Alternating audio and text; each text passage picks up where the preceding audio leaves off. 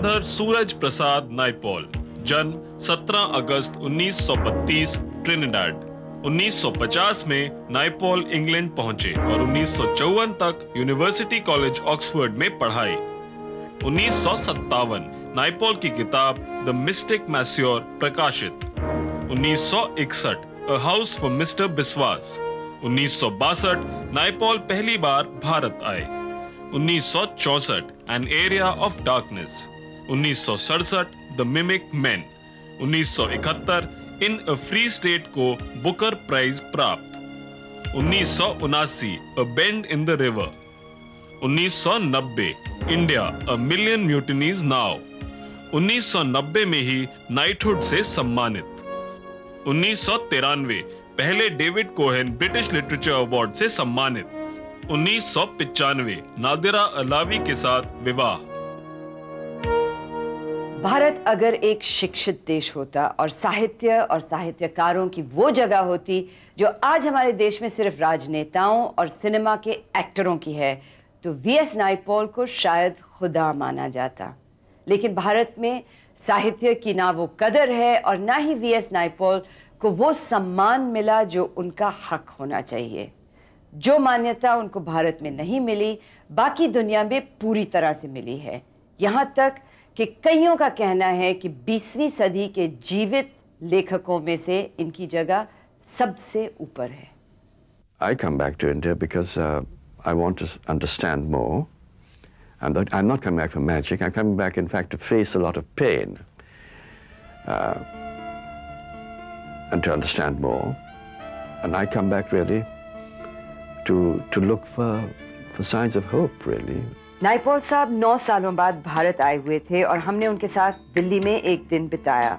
Election का वक्त था तो हमारी बातें शुरू हुई भारतीय राजनीति से, जिसको वीएस नाइपॉल ने हमेशा एक अलग नजर से देखा है।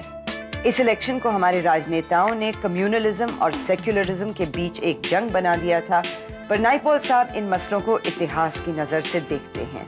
Well, I think this whole thing is so profound. The two main religions in the subcontinent.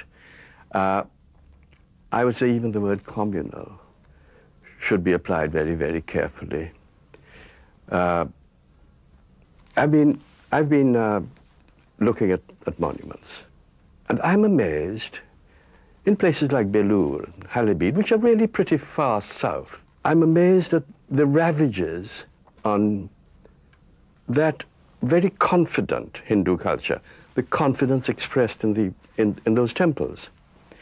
And I feel that Hindu India, the old Hindu India, was probably much more fatally wounded than people are willing to admit here.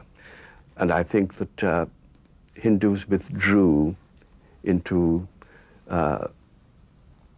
very small religious shells, rejecting the outer world. Hinduism permits people to do that, to say that the world is illusion. But that was the response of a defeated people. I feel that India has been living through a dark age with the washing away of its old Hindu kingdoms as a result of the Muslim invasions. And I think unless this problem is faced very fairly and very squarely by both sides, understanding how they've come to be in the subcontinent together, how an Arab religion could have such a strong following in the subcontinent, unless that fact is understood and talked about, there probably will be no peace. There probably will be no what you call communal understanding. Do you think that the way they try to deal with it, the BJP, yes, they actually say similar things, not in as civilized a way and not in as historical a context, but basically they are saying that we have to overcome, we have to deal with what was the enslavement of India by foreigners. We also have to deal with the fact that these foreigners then broke India up because they weren't satisfied even with having done what they'd done. And it was by inciting that kind of sentiment that they got the crowds that went to Ayodhya. How do you view that? Well, I probably am not as horrified by Ayodhya as most people. I see it as I see that, you know, Babur was no friend of India. Babur had little regard for the people of India, and Babur's building of a mosque there would have been an expression of contempt. So, in a way, if you behave in this way, you challenge hubris, if you're a builder and a conqueror. And when Nemesis catches up with you a few centuries later, really one shouldn't complain. Naipaul जो कहते हैं वही बातें हिंदुत्व के राजनीतिक पहरेदार भी कहते हैं, लेकिन यहाँ नाइपॉल का रास्ता उनसे अलग हो जाता है। जहाँ हिंदुत्व के झंडे के नीचे चलने वालों का मानना है कि भारत की पुरानी संस्कृति को जिंदा करने से ही एक नई शुरुआत हो सकती है, वहाँ नाइपॉल कहते हैं कि ये शुरुआत, ये रेनेसांस तभी संभव है जब हम मान लें कि वो पुराना युग खत्म हो चुका है। I feel that when a death occurs, a cultural death, which I feel did occur, more or less completely in Hindu India, a true revival comes about when people understand that the past was really dead, the past is destroyed, painful as it is to acknowledge. It is like, as I said earlier, the Dark Ages in Europe, when there was a strong wish among people to feel that the old world was continuing. The classical world was just going on and on and on. But the Renaissance doesn't come about through that people trying to pretend that the past is going on. The Renaissance comes when people understand that the past is over and things have to be understood. And this is where I think this is where, in fact, I would probably part company with the political postures of the BJP, insofar as I understand them. I haven't really gone into their manifesto. I would like this much more exhilarating understanding that India is now having a renaissance. The renaissance is actually not a Hindu renaissance. It has come about through the British rule, which introduced India to the ideas of the European Renaissance. I don't think Hindu India had it in itself to generate these ideas about law and institutions and the rights of the individuals and nations, and I don't think that was there. Naipaul के ख्यालों, उनकी किताबों से अक्सर विवाद शुरू हुए हैं, शायद इसलिए कि वो अपनी बात खुल के कहने से कभी डरे नहीं हैं।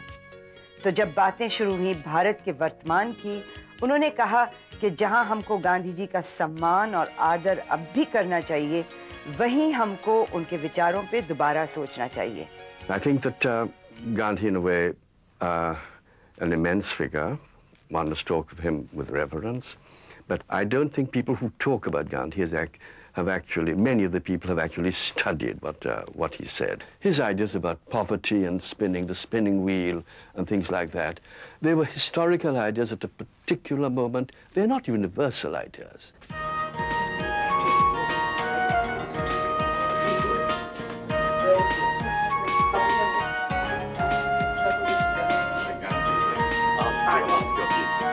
Cinema verite? Cinema verite, yes, absolutely, absolutely. Naipaul साहब कहते हैं कि जब वो 1962 में भारत पहली दफा आए तो उनको ऐसा लगा कि इस देश को अपनी गरीबी पे गर्व था, और इन पिछले 30 सालों में सबसे अहम तब्दीली यही हुई है कि भारत में जो मध्य वर्ग, जो मिडिल क्लास बनी है, इनको देश की प्रगति पे ज्यादा गर्व है बजाय कि उसकी गरीबी पर। There's a lot of feeling, especially among our politicians, that the middle class in India is completely insensitive to what they still call the real India, and that it's just a vulgar middle class. I think it's extreme folly. They should not do what the Russians did in the 30s, destroy the people who might have been the scene core of true progress and true feeding of the masses and true upliftment of the people. Movement comes from the middle class. It doesn't come from the matchstick people. The middle class produced the wealth, the middle class produced the ideas, the humanity, the sensibility that can deal with the problems. It doesn't come from people who are so depressed and deprived and outside it. And after all, this middle class here it has taken about 150 years to produce. To destroy it now would be suicide. The middle class should be cosseted, the middle class should be encouraged, and it should be expanded and expanded and expanded. That is where the hope lies. Naipaul साहब अपनी किताबों के बारे में खुद बात करना पसंद नहीं करते. उन्होंने हमको सुझाव ये दिया कि उनके काम के बारे में किसी और से बात की जाए.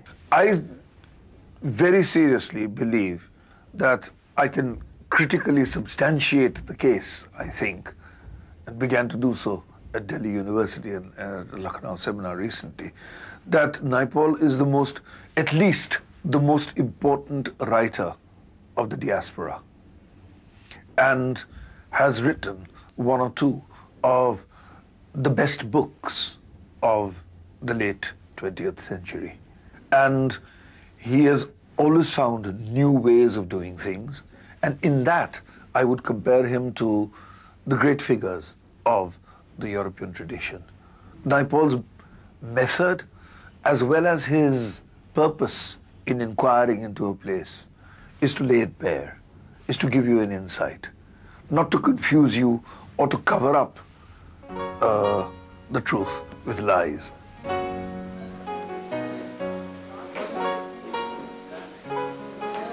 नाइपॉल साहब को हमने भारतीय साहित्य, भारत की आधुनिक संस्कृति के बारे में पूछा. क्या हमारा साहित्य, हमारे सिनेमा में कोई नयापन है, और अगर नहीं है तो क्यों नहीं? You shouldn't run yourself down too much. I think you do pretty well, and because your cinema is extremely original.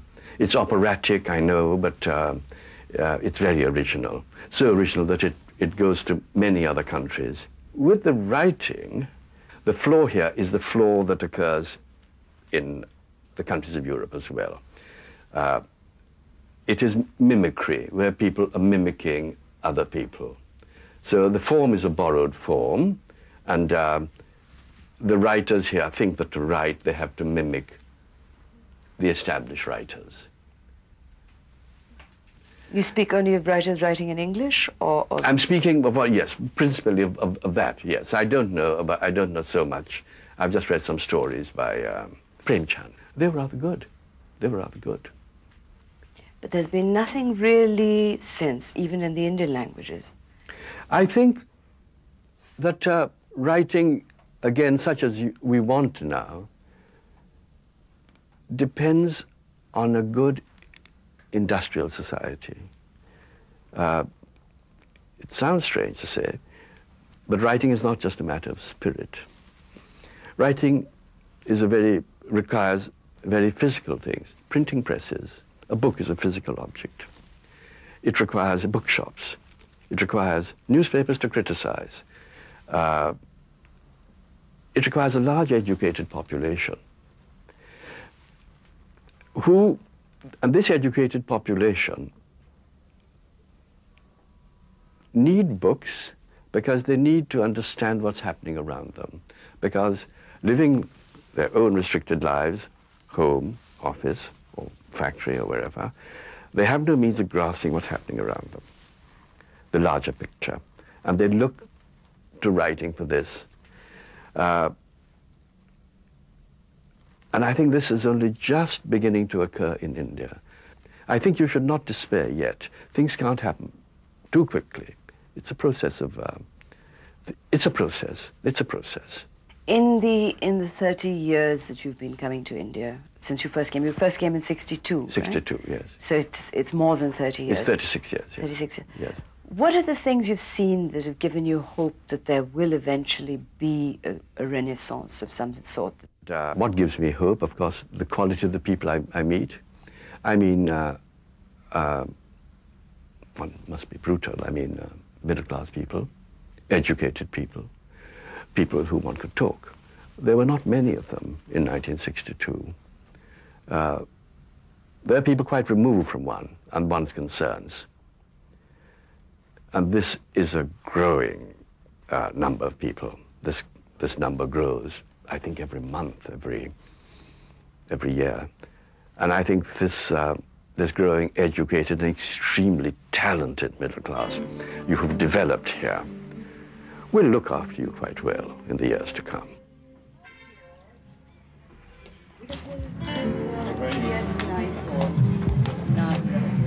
Great honor. I've been a reader of yours. कोई 2-3 साल पहले वीएस नाइपॉल की शादी एक पाकिस्तानी महिला नादिरा अलवी से हुई। नाइपॉल साहब की मुलाकात नादिरा से लाहौर में हुई, जहां वो अपनी नई किताब पे रिसर्च करने गए थे। I would come back from office, you know, being a columnist and being a writer there. I was so depressed at what I saw was the situation in my country.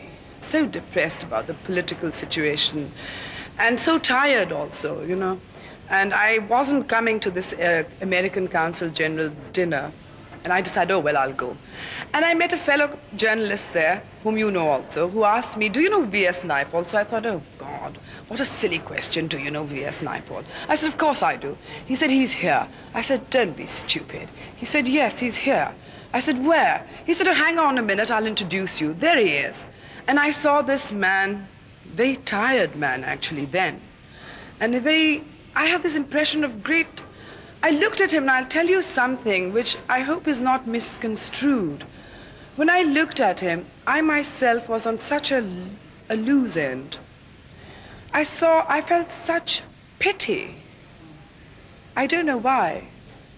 Because basically, also, I walked up to him, and I felt that I was in the presence of something very good.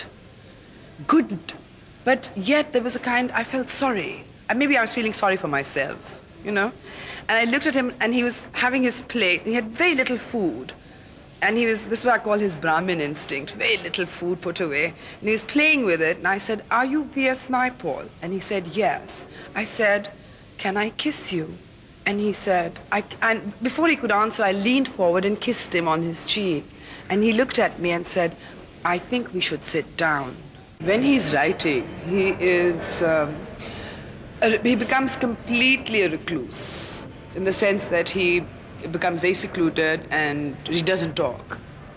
And he doesn't want to deal with the outside world. He would like to use me as a springboard, like he'll come and he will talk, but he doesn't want me to reply because he's churning out his thoughts and I'm just supposed to listen.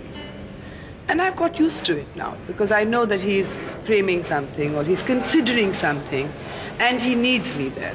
He needs someone that he trusts. He needs someone whose judgment he respects. And then he just wants someone to listen to him. भारतीय संस्कृति की आजकल हमारे राजनेता और सरकारी अफसर बड़ी-बड़ी बातें करते हैं।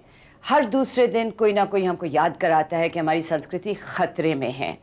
माइकल जैक्सन के भारत आने के खिलाफ मोर्चे किए गए और मिस वर्ल्ड कॉन्टेस्ट जब बेंगलोर में हो रहा था तो इसको भी भारतीय संस्कृति का अपमान कहा गया। दूसरी तरफ जो हमारी पुरानी संस्कृति की कुछ बची कुची यादगारें हैं वो धीरे धीरे तबाह हो रही हैं। नाइपॉल साहब इस बात से बहुत दुखी हैं। It's very, very upsetting, both what I saw in Bhubaneswar and what I saw in Hampi, the capital of the great kingdom of Vijayanagar. One of the glories of India was the very wide main street of Hampi, which is the capital of the Vijayanagar kingdom. I really can't tell you how wide it was. It was paved, it was very wide, and when I saw it in '62, it was a glorious thing, one of the most glorious things, I think, in Asia. I went there now to look at it. It's destroyed. It doesn't exist. I wouldn't have thought it possible that something so grand could have been destroyed. If you destroy your monuments, you will have nothing to show for the past. And we have a very good example. Your neighbor here, Pakistan, there are no Hindu monuments. It's as though Hinduism and Buddhism never were there. So it is possible to wipe out the memories of the past. And again, in the name of continuity, you destroy the past. It's a funny thing because, you see, in Pakistan, it was in the name of change, of declaring the past dead. Yes. That they did what they did. And, yes. And they cut their roots off completely. Yes. In India, it's in the name of preservation that they're doing this. So it's a peculiar kind of dichotomy because actually what they're trying to do is to preserve the past. No, I don't think they're trying to preserve it, you know. I think it would be better understood if, in fact, these were great monuments. People who come here at the moment can't understand them, but they will in time. They will in 20, 30, 40, 50 years understand the glory of this place. And that understanding of your past is a very high form of religion to me, rather than, you know, honoring a deity, which you could honor in many other places. And the same thing I fear is going on in Bhubaneswar, those great, great temples. Bhubaneswar was so destroyed when the Mughals broke through at the end of the 16th century. And now the final act of vandalism is by the Pandas. These things are not going to live much longer. And we just have the dust. Whenever I see the red flag flying over an old ruin in Orissa, my heart sank, really. I didn't feel this was continuity, because I know that those things were abandoned for a long time and knocked about. And these people have just crept in and built their shoddy little houses and wished to exact money from people. I think it's rather awful. It's bad, but probably one is talking to, no one is listening. I want to ask you one final question, and a personal one. What is it about India that draws you? Well, I suppose my religion is being Indian. It's absurd, but that's my background, and I've always, you know, I just have to explore this in various ways. That's all I can say, really.